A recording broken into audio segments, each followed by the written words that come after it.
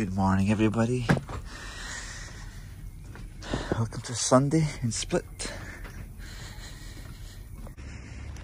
When you're in marinas, you typically prefer to use the toilets and showers there to preserve water from the boat.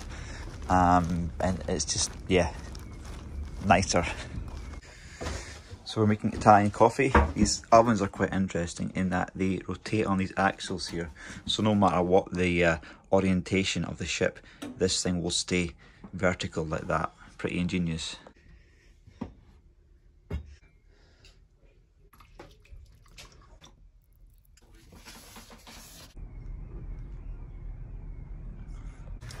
We're taking off the bimini.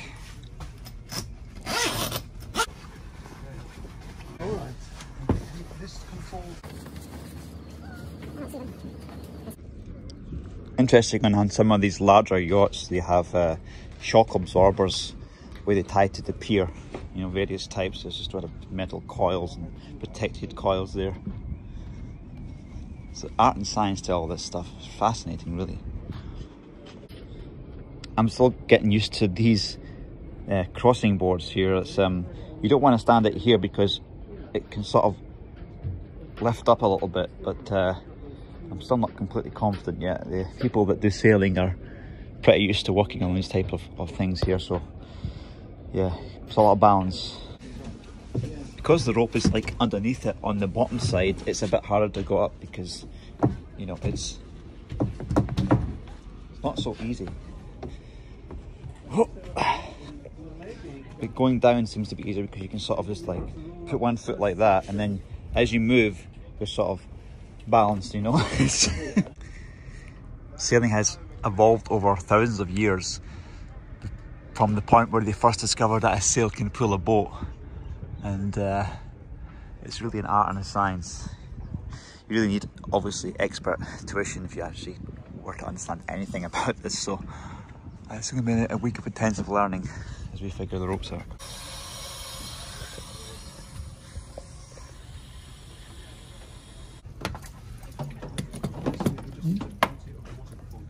Closing the water lid, preparing the water hose for storage.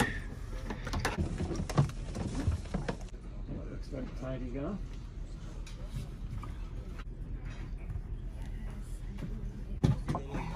Take that end. Yep. So you release that one first. Yeah. Drop it in. Yeah. Get ready to release this one. You can undo it all the way until the last piece. Yeah. That goes underneath the hitch. Yeah. And you just hold on to it there until the person at the front tells you to release. This is the lazy line? A lazy line. This is a 38-foot boat, and we've got to navigate it down there, like so. This is quite intimidating when you first see this. So we pulled this dock thing up, and then it locks in here. It was kind of an older boat, so it's missing the pin for in here. And then we do is just tie this on to stop this shaking around, and then we put these wires there to stop people from falling out the back. There's these two islands, Salter and Breck, and there's a little passage between them, and we are going to head down between that passage, and depending on the wind direction we stay on one side or the other side so that we don't drift into the island. And then we keep going further south, and then we go to this island, Hvar, and in fact there's a town there called Hvar which is very famous, and we're going to try and stop there. Okay. That's the plan for today. How many hours sailing is that from Split? I think it should be 3 or 4 hours. It depends on the wind. Depends on the wind. Right. If we have good wind, we will keep going onto this island some more for the night. And if we don't, then we will find somewhere to moor up on this island here. There's lots of little... everywhere where there's an anchor sign, you can stop. And you look to see which way the wind is going to blow that night, and then you stop the side of the island which has the most shelter. So that's the plan for today. Okay, Captain Garth. Good.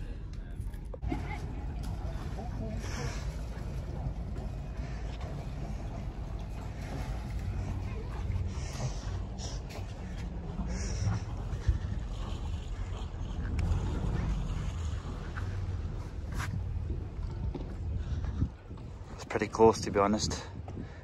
3 meters to go there.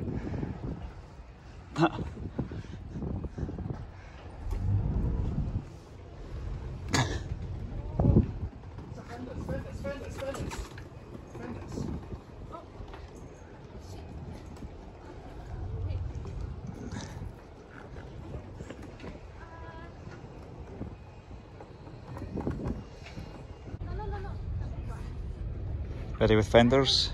I will fix it.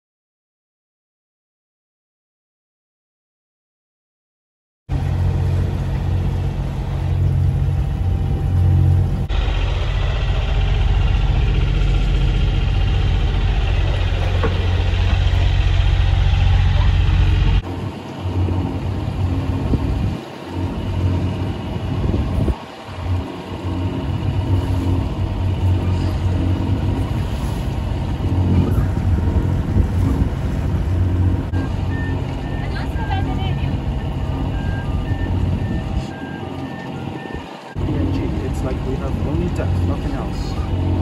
No GPS. Is there a way that we can somehow make it work, or we have to come back? Well, we just left the marina half an hour ago. We're heading south. So we have a problem with our instruments. We can only see depth. We can't see the wind or anything useful here. So the moment we're a motorboat, we're giving way to all sailboats. Yeah.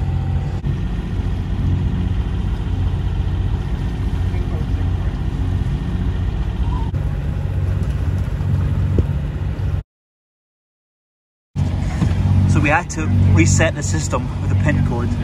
Now we can see our location and the wind direction. So that's really good. We can't sail without that.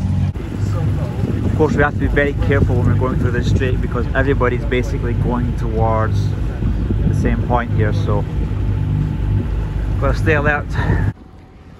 So underneath this boat we have this keel which stops the boat tipping over when the boat leans to one side. So we have this headland here, so what we have to do is we have to watch the depth so that we don't go, you know, below 3 meters because we don't want to hit obviously the keel on the land. We have this machine at the back, it tells us the depth, sort of radar thing. At the moment it's about 50 meters. So we're just kind of aim for here where these guys are at. So the bigger ships have this AIS data, and that's a global GPS database. So there's one big ship just behind that one there, which we'll show you on the system. And then there's also another bigger boat over there, and we can see that one on the system as well. So we put the sail up, and we're just starting to feel a bit of wind now. You can see here on the water. Also here's the AIS data for, that's the ship that's just went round the island there, and then we have the other one there, and that's the AIS data.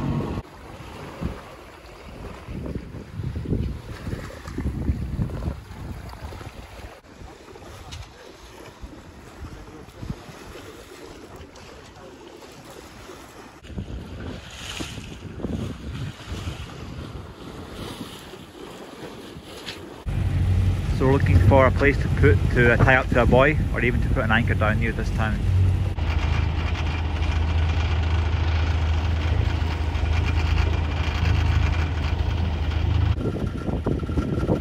So we're going to try and get one of those buoys to hook onto.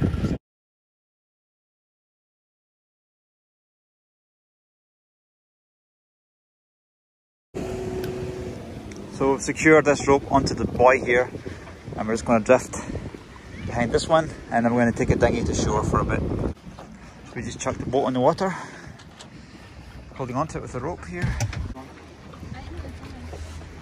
It's easier to swim than all of this. There's somebody else putting up next to our boat there, and you can see them hooking the rope there and then attaching it to the rope on the boat. That's an elderly woman as well. Good going. We're just tying up our little boat there. This one here is a bit annoying because they actually tied it off at both ends so that if the wind drifts maybe in a different direction, then potentially our ship could clash with that one, which is, I don't know why they bothered to tie a rope like that, but hey, so they're getting a little bit of help there from somebody. So here we are at the island of Hvar. It's an island that can only really be get to by boat, so very picturesque. Got a fort up there as well. Beautiful. Parking here is a bit like London, except closer, actually kissing each other. Look at that. That is tight. Even the tour boats are touching. Paintings on rocks and shells. I had to sleep a little bit on the boat because I was feeling seasick and forget anything for breakfast today. So I guess land lovers, they take a while to get used to their on the sea.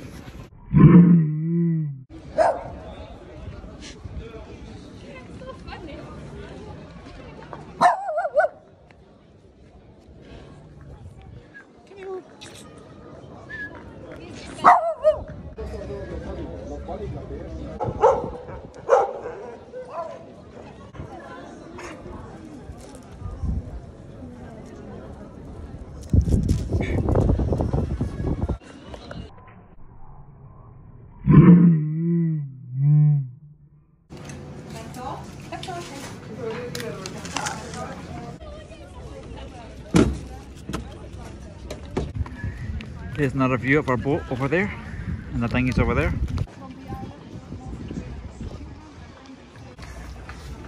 There's another view of the island that we're at. We sailed from Split to Hvar right now.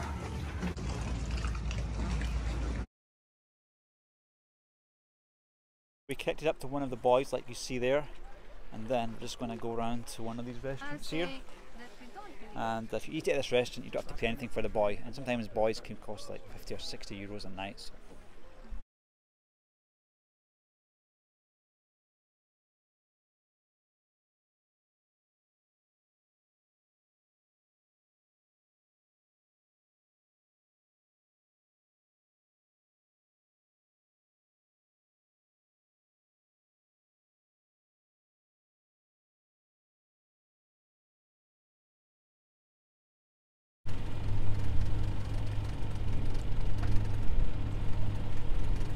Good sailing today, Captain Gar. Well, when we finish, then I'll decide.